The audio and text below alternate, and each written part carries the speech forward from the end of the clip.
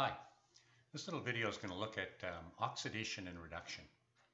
And in particular, we're going to look at a couple of terms that are used in this unit a lot. Reduction, the gain of electrons, and oxidation, the loss of electrons. And a couple of related terms that deal with the agents that cause these. To best understand these terms, let's take a look at an example. The separation of iron from iron oxide. The equation representing it is shown below. The idea is to take iron oxide and combine it with carbon, usually in the form of charcoal. That charcoal will scrub away the oxygen, leaving behind iron and producing carbon dioxide. Let's look at the oxidation states of all of the elements involved. I can see from this that iron's charge has been reduced. It's gone from +3 to 0, gained electrons. Simultaneously, the carbon has lost 4 electrons. For my definitions, I can therefore say that the iron has been reduced because it has gained electrons. The substance that caused this is called the reducing agent, in this case carbon. Simultaneously, I can look at the carbon, which has lost 4 electrons, and say that it's been oxidized. And again, the substance that caused this oxidation was the iron oxide.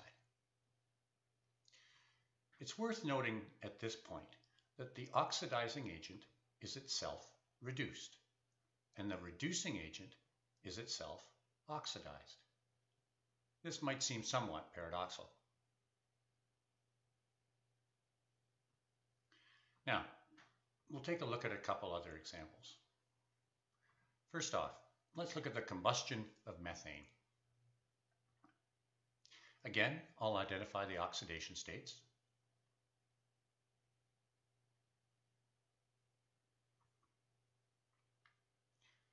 From this example, I can see that the oxygen has been reduced because it has gained electrons to go from 0 to -2. The substance that has caused this would be the methane, and so it's identified as the reducing agent. Taking a look at the carbon, to go from -4 to +4, it must lose 8 electrons, so it's been oxidized. And the substance that caused it, the oxidizing agent in this case, is oxygen itself. I'd like to give you a little bit of practice with this. So let's take a look at the following 2 examples and go through the same analysis yourself. You might want to pause the video at this point so that you can look at the answers in a few moments.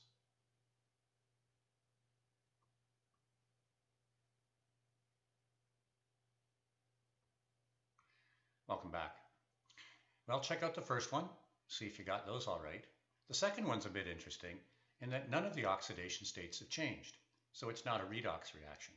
This is a pattern that will often happen. Double displacement reactions are not redox reactions.